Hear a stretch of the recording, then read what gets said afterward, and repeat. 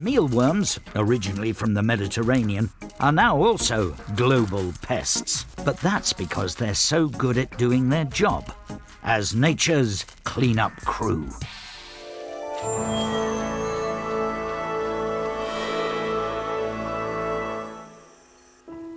Different teams of cleaners are called on for different jobs. In the rainforests of Malaysia, a jungle nymph gorges on a lovely fresh flower. But it's messy and squanders more than it eats. Below, the rainforest soil pulses as the clean-up crew rallies. In this case, Suriname cockroaches. They live buried in loose soil and begin to dismantle the wasted flower from below. Everyone hates roaches, but in the wild, they're actually the good guys, hard-working labourers on the clean-up crew. Many populations of Suriname roaches consist entirely of female clones that can reproduce asexually, so soon build up into huge numbers. All the better to get the job done quickly.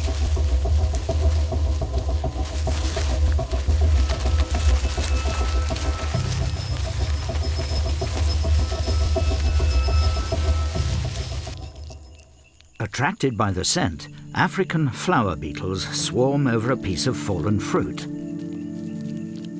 They normally get their sugar fix from the sweet nectar in flowers, so this is a huge sugary jackpot.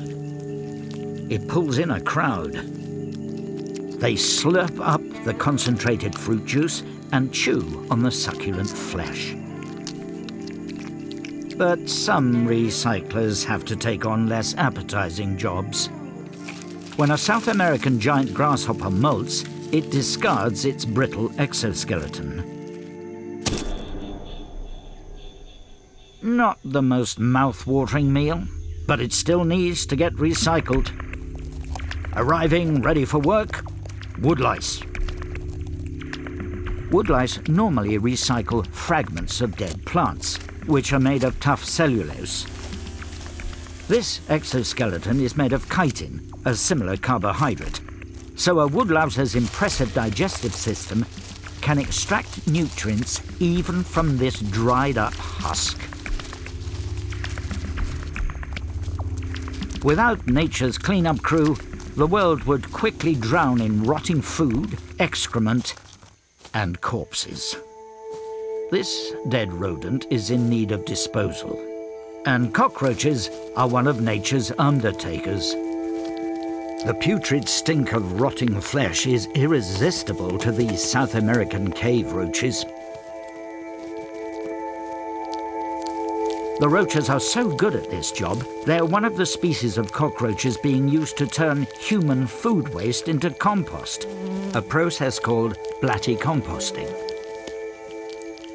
But nature's clean-up crew has already made itself at home in our world, uninvited. Food like rice, pasta, cereals is just dead plant matter to some bugs in need of recycling. Untidy pantries provide a feast for mealworms that, given the chance, infest our dried cereals and grains.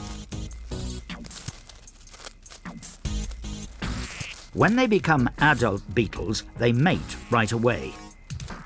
Each female can lay 500 eggs, a population explosion waiting to happen. That's not good news in our homes. But in the wild, without the countless hordes of nature's clean-up crew, we'd be up to our necks in waste and dead bodies in no time at all.